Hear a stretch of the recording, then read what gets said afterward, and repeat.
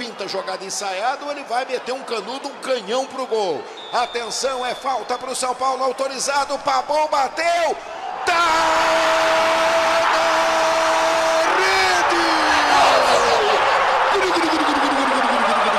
que peru do goleiro do Galo! Gol!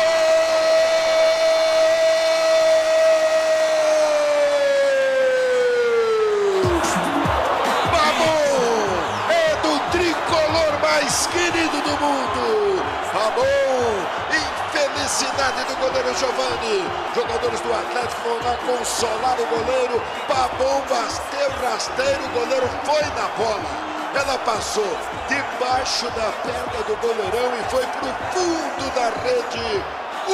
Peru aqui no Morumbi. A bola tá na rede. Festa da torcida São Paulina. Aos 44,5, Babon desempata pro São Paulo. O tricolor passa à frente.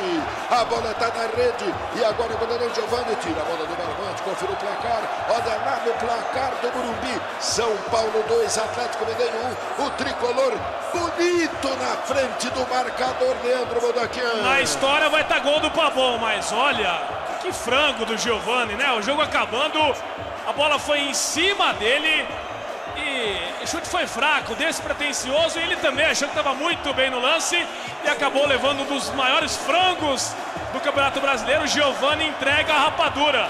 Depois o pessoal vai até lá, passa a mão na cabeça dele, mas claro que no fundo não é o ideal.